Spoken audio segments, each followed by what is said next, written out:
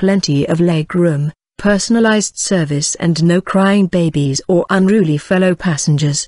That was what one lucky traveler in China experienced while flying home to Guangzhou for the New Year holiday.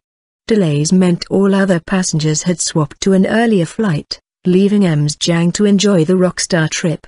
Flying rather than going by train also meant she avoided huge delays which saw around 100,000 people stranded at Guangzhou station this week. The blizzard which caused the train chaos also caused delays to several flights in central Wuhan, including Ms. Zhang's scheduled flight CZ 2833 to Guangzhou.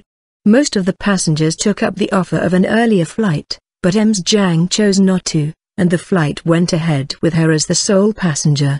She documented her happy experience in a post on the popular Chinese microblogging platform Weibo.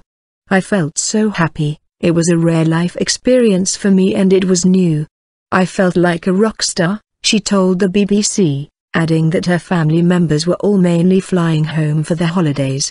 She also received personalized service and attention from the flight attendants and pilot. Her post drew hundreds of likes, shares and comments from Chinese netizens on Weibo.